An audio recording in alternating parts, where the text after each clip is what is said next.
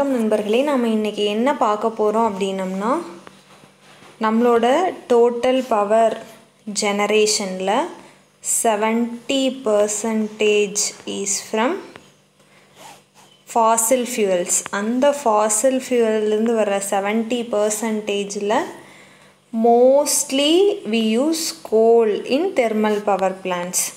So இந்த மாதிரி இருக்கிற பட்சத்தில் how much it's hard to exclude coal for power generation அப்படிங்கிறது தான் நம்ம பார்க்க போகிறோம். வாங்க வீடியோக்குள்ளே போகலாம். கோலை பற்றி ஒரு சில பேசிக் இன்ஃபர்மேஷன் பார்த்தோம் அப்படின்னோன்னா 350 மில்லியன் இயர்ஸ் எகோ கார்போனிஃபரஸ் ஏஜ் அப்படிங்கிற ஏஜில் இருந்தக்கூடிய பிளான்ட்ஸ் எல்லாமே புதையுண்டது. அந்த புதையுண்ட பிளான்ட்ஸ் எல்லாம் தான் பிளாக் கோலாக மாறி இருக்கு. செடிமெண்ட்ரி ஸ்டேட்டாலேருந்து நம்மளுக்கு கிடைக்குது.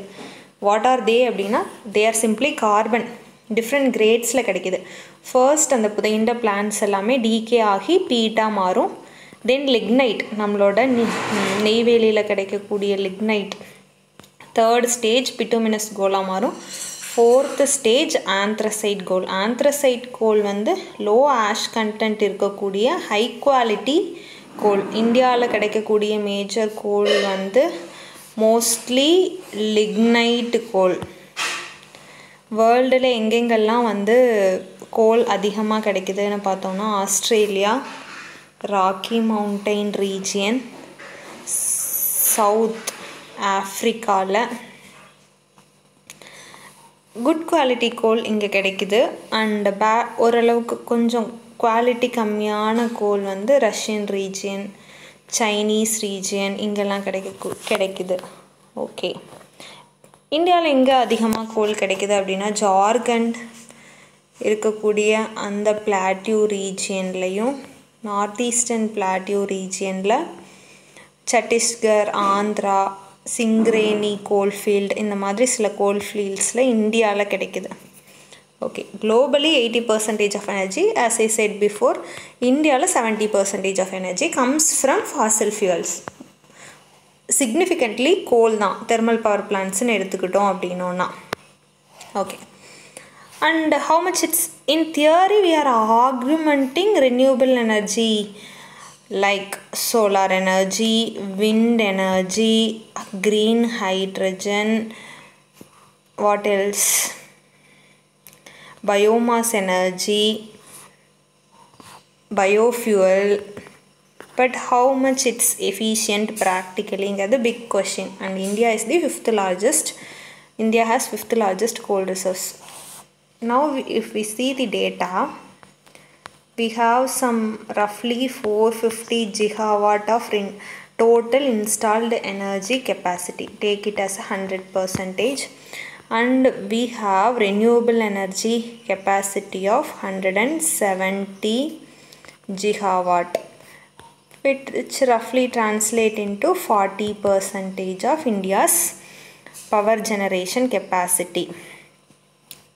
So, but installed, both are installed, but in this 170 gigawatt of renewable energy generation capacity இவ்வளோ இன்ஸ்டால் பண்ணியிருக்கோம். But how much it's used for our power generation அப்படின்னு பார்த்தோம்னா, which roughly 10%. அதர்ஸ் வந்து நம்ம இன்ஸ்டால் பண்ணிட்டோம், பட் அது கமிஷன் ஆகலை அப்படிங்கிறது தான். ஸோ இதுதான் some data we have to keep in mind. How much hard it's to replace coal in electricity sector அப்படிங்கிறது பார்த்தோன்னா, ஃபர்ஸ்ட் ஏன் இது ஹார்ட் அப்படின்னம்னா, கோல் 70% இருக்குது. It is easily available for India. இந்தியாவில் இருக்கக்கூடிய 96% of coal we are using is domestic coal. We are not importing like oil. Oil தான் வந்து more than nearly 70% of oil, crude oil is imported. But when we take coal, 95% of coal used in thermal power plants are domestically produced. So we can able to give affordable energy to all.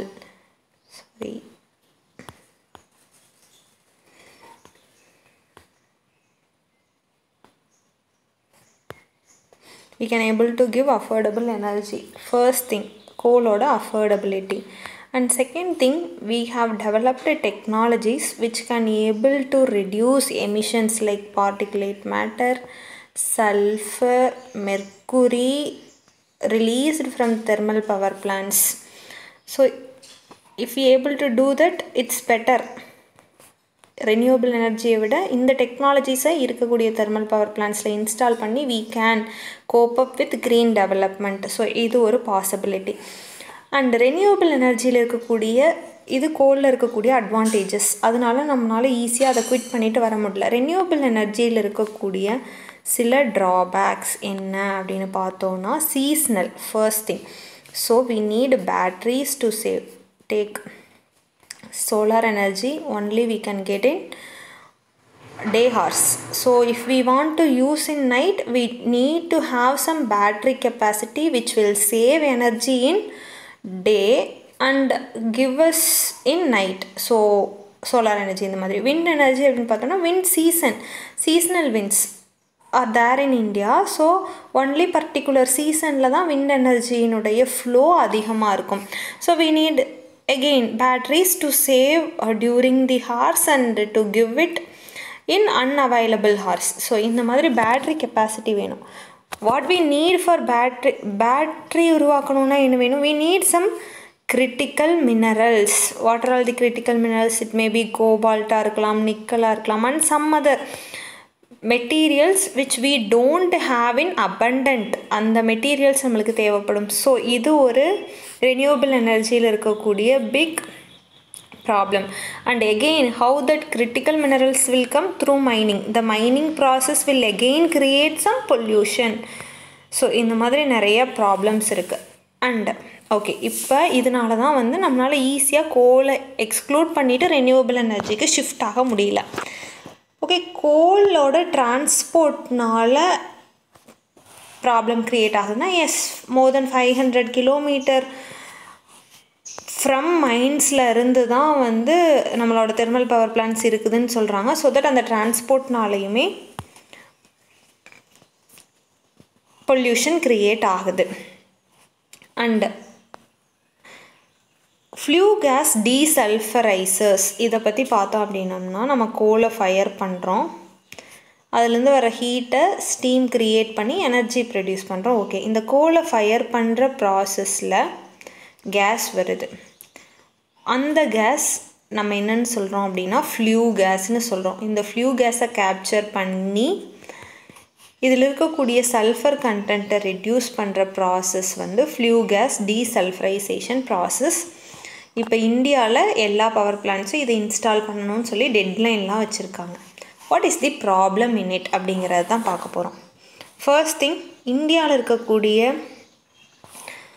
கோலில் low sulphur content தான் இருக்குது. First thing. Second, sulphur emission cooling effect create பண்ணுது, masking தி global temperature rice அப்படின்னு சொல்லி யூஎனோட IPCC வெளியிட்ட ரிப்போர்ட்லேயே சொல்லியிருக்காங்க. So what's the point in installing flue gas desulfurization when it's not causing global temperature rise but contrastingly reducing the global temperature rise? அப்படிங்கிறப்ப என்ன point இருக்குது? தென் power plant பொல்யூட்டன்ஸு இது சல்ஃபர்னு first வைக்காதீங்க. First concentrate on particulate matter, then carbon di oxide, then sulphur di oxide அப்படிங்கிற மாதிரி ஒரு விஷயம் சொல்கிறாங்க. And particulate matter emission reduce பண்ணுறத மேஜர் த்ரஸ்ட்டாக வையுங்க அப்படிங்கிறது தான். ஸோ இதுதான் ஃப்ளூ கேஸை டீசல்ஃபரைசேஷன் பண்ணலாங்கிற ப்ராசஸில் இருக்கக்கூடிய சில ட்ராபேக்ஸாக சொல்கிறது. Low carbon development strategies renewable எனர்ஜியை தவிர, எக்ஸப்ட் ரினியூவபிள் எனர்ஜியை தவிர வேறு ஏதாச்சும் லோ கார்பன் டெவலப்மெண்ட் ஸ்ட்ராட்டஜிஸ் இருக்கா அப்படின்னா, S. Thermal power பிளான்ட்ஸில் super critical technologies, advanced ultra super critical technologies, carbon capture mechanisms, எப்படின்னா கேஸிஃபிகேஷன் சைக்கிளை கம்பைன் பண்ணுறது. கேஸிஃபிகேஷன் சைக்கிள் எப்படி கம்பைன் பண்ணலாம்? அந்த வர ஃப்ளூ கேஸை கேப்சர் பண்ணி கேஸிஃபிகேஷன் ப்ராசஸ் மூலிமா அதுலேருந்து எனர்ஜி கன்வெர்ட் பண்ணுறது, அந்த கேஸ்லேருந்து எனர்ஜி, அந்த மாதிரியான ப்ராசஸ் கம்பைன் பண்ணுறது. இந்த மாதிரியான ரினியூவபிள் எனர்ஜியை தவிர மற்ற இருக்கக்கூடிய சில டெக்னாலஜிஸ் யூஸ் பண்ணி கூட லோ கார்பன் டெவலப்மெண்ட் பண்ணலாம் அப்படிங்கிறாங்க. அண்ட் அதர்ஸ் என்னன்னு பார்த்தோம்னா common but differentiated ரெஸ்பான்சிபிலிட்டியில் India world's number 1 populated country. We have very low per capita carbon emission and we are developing country. We are historically low emitters. So இவ்வளோ points இருக்குது. So and common but differentiated ரெஸ்பான்சிபிலிட்டியை 2015 நடந்த பாரிஸில் நடந்த climate சம்மிட்டில் accept பண்ணியிருக்காங்க. So they have to give India chance and space for development. அப்போ நம்ம கண்டிப்பாக நம்மளை வந்து கோலை எக்ஸ்க்ளூட் பண்ணுங்கன்னு சொல்லக்கூடாது அப்படின்னு சொல்லி இந்தியாவோட கோரிக்கை. And long term low emission development ஸ்ட்ராட்டஜின்னு சொல்லி இந்தியா ஒன்று விட்டுருக்காங்க. அதில் வந்து will use coal for certain period of time for our development, for our population or welfare, and it's our right. You are historical emitters, we never been a historical emitter, so we are using it now அப்படிங்கிற மாதிரி இந்தியாவோட கோரிக்கை இருக்குது. So இந்த long term low carbon low emission developmental ஸ்ட்ராட்டஜியில் அதான் சொல்லியிருக்காங்க. Wheel use sometime and we'll shift to it அப்படிங்கிற மாதிரி சொல்லியிருக்காங்க. அண்ட் பஞ்ச் அம்ரித் கோல்ஸ் அதில் நம்ம 50% of renewable energy which will equate to 500 GW அளவுக்கு வில் டெவலப் அப்படின்னு சொல்லி நம்ம கோல் ஃபிக்ஸ் பண்ணியிருக்கோம் இல்லையா, அந்த கோல்ஸ் எல்லாருமே ஆன் திஸ் பாத் அப்படிங்கிறது தான். ஸோ கோல் எனர்ஜி செக்டார்லேருந்து ரிமூவ் பண்ணுறது it's not very easy path practically அப்படிங்கிறது தான் நம்ம இதில் will try to make it out. And thank you friends. படிக்கிறதுக்கு எல்லாத்துக்கும் நோட் மேக் பண்ணுங்கள், ப்ராப்பராக ரிவைஸ் பண்ணுங்கள். Thank you. Have a good day.